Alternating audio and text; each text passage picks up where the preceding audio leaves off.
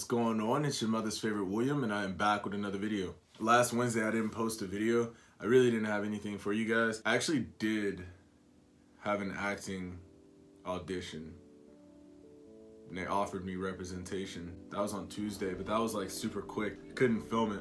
Couldn't vlog that. But yeah, nonetheless, like, nigga, I got representation. Nigga, you can't see me, nigga. I'm a whole ass model actor.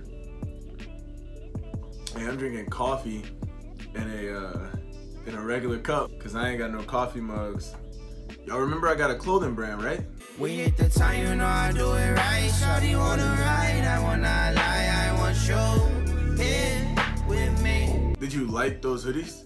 You like the t-shirts? Do you like anything else? Yes. Go ahead, visit www.thisplacebydesign.com. Link is in the description below. Use offer code WILL15 to get 15% off your entire purchase. Go ahead. You're saving money. Who don't like 15% off? Make sure you follow This Place by Design on Instagram as well. Collection 2 will be dropping in April. I'm excited personally. I'm really looking forward to it. Today's video, I decided I wanted to use the front camera just because I wanted to really wrap it up with y'all. Really wanted to talk to you guys face to face, make it really intimate as well. Just about this whole like post-grad phase I'm in right now. I did miss last Wednesday's deadline and I apologize. If my channel were monetized and stuff like that, that would have really hurt me, but it's not.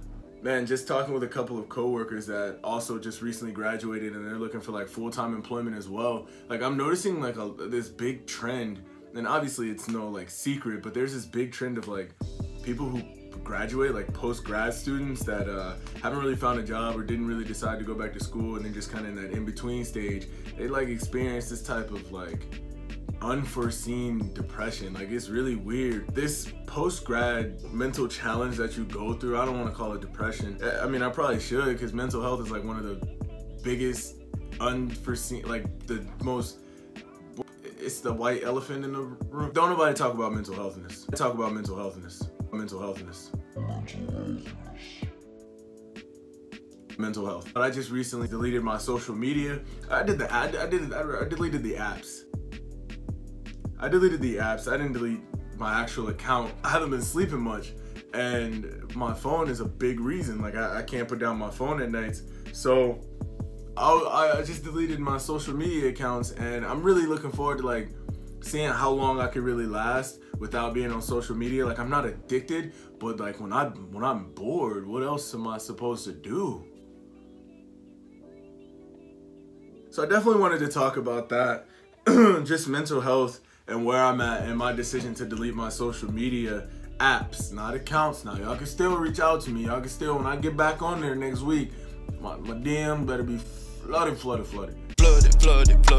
I decided to keep YouTube, Pinterest, and Tumblr just because those are the most creative in my mind. But I deleted Facebook, Twitter, and Instagram and Snapchat just because those 4 apps right there cause the most distraction. So this decision to delete my social media apps is very long overdue, but I just kind of believe that, like, you know, the timing of everything, you know, the 2 greatest warriors are patience and time. So I just believe the timing of it all is gonna work out in the end. I truly do hope that like throughout this week I'm able to go to bed on time, man. Without like, I don't do like melatonin. I don't really do like the sleepy time tea. I just lay there until I fall asleep until I'm tired enough, because I'm tired, but I'm not going to sleep because of my phone.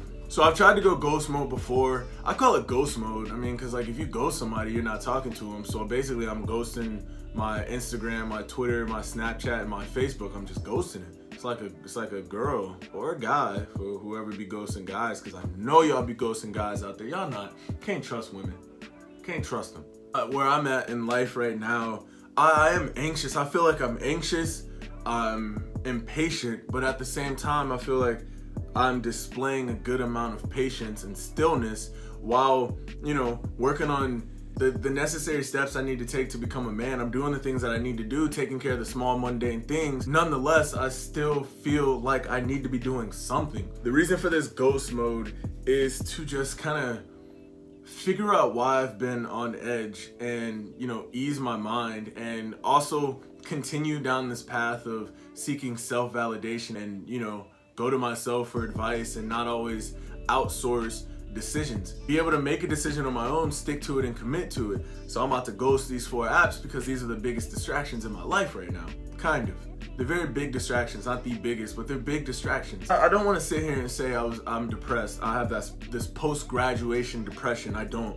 But I am going through this mentally challenging time, understanding and figuring out how to commit to what I want to do, what makes me happy. And that's the biggest problem within mental health, because not a lot of people do things that they really want to do. They're not sitting there doing things that make them happy. And that's the challenges that we're facing inside the mental health communities. If you begin to acknowledge your own challenges, your own mental health challenges, your own physical challenges and emotional challenges, that's when you will fully be able to understand yourself, understand who you are, understand how you think. And once you understand who you are and how you think, that is when you begin to put in the effort to changing that. That's when you begin to make decisions that are for the good, for the better of yourself and your well-being, and not just because someone wants you to do that. I spent a lot of my life doing a lot of things that I know people wanted me to do. It made me extremely happy playing football, but that wasn't all I wanted to do. I always wanted to be in front of a camera. I always wanted to use my personality and talk in front of a camera, be a sports broadcaster, sports anchor. Then I got in trouble, and then I stopped playing football, and that didn't seem that likely. So then it was always getting back to football, because football seemed like it was gonna be that platform for me personally. And who's to say it is, who's to say it isn't? I'm still gonna put 100% of my efforts into getting back on that field. It took me a little bit to kind of get back to that mindset, but now that I'm back, now that I'm here, and now that I'm able to take this step forward and eliminate distractions, I'm gonna get out of football what I was meant to get out of it. Whether I step back on that field, put a helmet back on or not, giving it my all, giving it that last shot, that's all I'm gonna need. Dealing with mental health is very important. I would really love to sit here and just go on this whole rant about, you know, my state of being and things that I've learned and ways that I can help you all. Please, if you have any questions, comments, concerns, DM me. I won't be on social media for a week, honestly, but reach out to me. Having a plan is important, and remembering there are more than one ways to reach your goals, that's important. That's really helping me out. That's helping me out in this long run,